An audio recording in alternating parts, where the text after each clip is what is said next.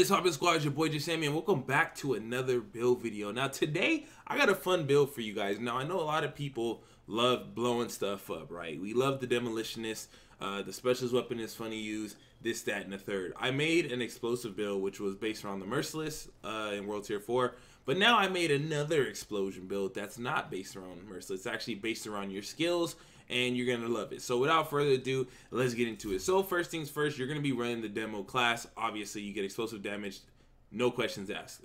That's the only way you're gonna run this if you're running it this way.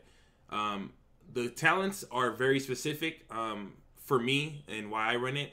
Any gun you can use, it depends on whatever you like. I just have a showstopper or ACS 12 if you want to call it right here, just for the talent rooted. While equipped and in cover, all skill damage and healing is increased by 25% for 10 seconds. Buff is lost when exiting cover, can occur once every 25 seconds. So basically you get in cover and you get a damage boost for your skills, which is going to be really good, and it's going to synergize with this build. You can pretty much get this on whatever, so depending, hopefully if you have a really good gun like how I have my M29, I wish I had rooted on here because then that's the main gun I'm using anyway, so you don't have to switch. But it doesn't matter because once you get in cover, it's going to proc anyway. So make sure you at least have one weapon with rooted on it. For your secondary gun, whatever, it doesn't really matter. You're not really relying on holster talent. So I'm not going to say like run a chatterbox or pestilence or anything. Just run something you like. Preferably, you want to have your gun god rolled to the point where you have rooted on your gun. But if you don't, run a gun that you're going to be doing damage with.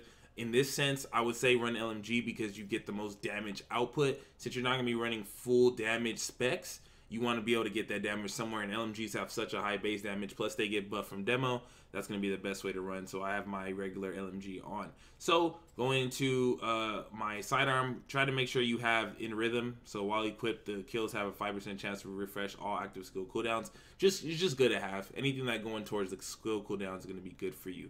So get into the build itself. So I opted to go for a China-Light Industries mask, and try to get as much cooldown reduction as possible, because even if you're not in full sequence with the skills, you still want to have a lower pool to take the cooldown from, instead of having to worry about having 150 plus second cooldown. So try to get cooldown reduction and skill power if you can, just in case you can unlock some mods. I got a China Light match just so I can get that quick explosion damage.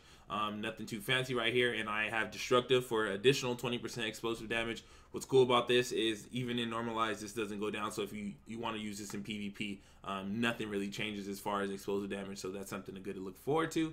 Going to the chest, I have an Alp Summit chest with skill power and destructive on it as well. Obviously, I'm running Alps because I get the cooldown reduction and the skill power. So I have 3 on utility slot. I have a skill power with seeker skill power, and I also have a defensive with health and bonus armor just for a little sustainability. Going down to my holster, I have a skill power holster, a Providence, 14% cooldown reduction, 357 skill power. Doesn't really matter about the offensive protocol. You can put whatever you want there. Just try to have this because you get that 10% skill power, and you need somewhat skill power to have at least some mods activated. Going to the backpack, this is where the build starts kicking in itself. It's Alp Summit backpack. I can have anything because I don't really care too much about the high skill power, so I would probably opt into something else if I can, but I have the role that I wanted, which is basically having skill power and then having skilled on it. So this is one of the most underused talents that I personally see in people's builds, so here I am being a little bit different. Skill kills have a 25% chance to reset skill cooldowns.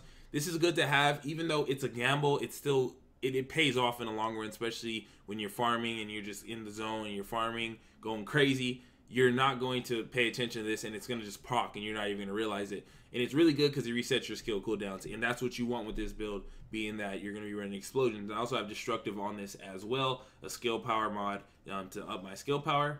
And going to my gloves, another skill power glove with explosive damage. As you can see, there's a common thing here. I have 4 spec into destructive, so that's 80% explosion damage, which is going to opt perfectly for what I'm about to tell you. And the knee pads, this is the other part of the build. Calculated kills from cover reduce skill cooldowns by 20%. And the beautiful thing about this talent is it's not specific. So any kill, whether you beam them with your LMG or a seeker hits or your artillery hits, anything goes towards that cooldown. And basically 4 or 5 kills and you're gonna have your skills back no matter what, not including what you get from the chance of in rhythm or from what you get from skills.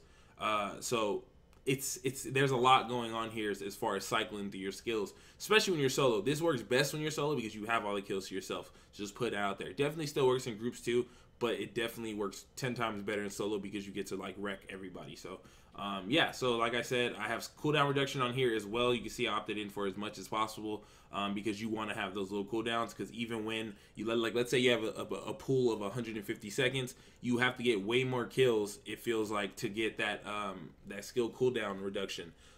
Maybe there's some times that you have like 13 seconds left and you get a kill and you're back at you with your skill. So make sure you try to have as much cooldown reduction so that you don't have to worry about having to get 5 kills to get all of it back. You can probably get 1 or 2 kills sometimes and you can have your skill back. So depending on how you have your rolls. And going down to the skills. Now the beauty about this build is, let's say you just don't like explosions. This can work with any skill setup you like. If you like the freaking sniper turret, if you like the incendiary turret, if you like defender drone, with this setup, all you have to do is just change some roles. Like, honestly, I'm probably going to mess with another version where I'm not going to rely on any explosions. So I'm probably going to change all these to like capacitive so I can get duration, and probably just like ride out that way and try different types of skill setups. But for the sake of this video, I'm showcasing the explosion one, which to me is the most fun, because you don't get to use Seeker Mine as much as you would want to, or your artillery as much as you want to, because cooldowns are so ridiculous. So this kind of negates that. So going into what I chose artillery turret. Like I said, your stats will vary from here depending on what mod you got. I do not have any really realistically super good mods for this, so I just have extra mortar ammo right here, and you can see I can't access my bottom ones, and I only have one anyway, so it's not too much anyways, and who cares? Health is really not that important. Take this from a person that runs skills. Health on skills is just, that's not too much of importance unless it's a drone. So just putting that out there. I have a little 7.2 damage and extra mortar ammo. So some of you guys may have 30-40% mods that can make this hit 10 times harder, but this is just what I have. So I opted to go for that artillery, and I also opted to go for, of course, a Seeker Mine. And what's cool is I have a 20-second cooldown that really feels like 5 seconds, because when you're in a battle and you kill somebody, that's 20% taken off of that 20-second cooldown, not including the time it takes you to get that kill, which by the time, I would say every 2 and 3 kills, you will always have your Seeker Mine. And there's points that I even played that I didn't even really have the chance to really realize that I had it, and I was just holding it. So that's real cool. As you can see right here, if you go on my mods, I actually have a pretty decent mod for my low skill power. I have a 21% damage, and also have a 16% damage, as well as a 19% cooldown reduction. So try to put at least 1 cooldown reduction on here, and then the other 2 damage, and you'll be good to go. And you can see the damage hits. It's almost 440. It's almost 500k, bro. So every 6-7 seconds you'll be able to put that out. That's a lot of damage, bro.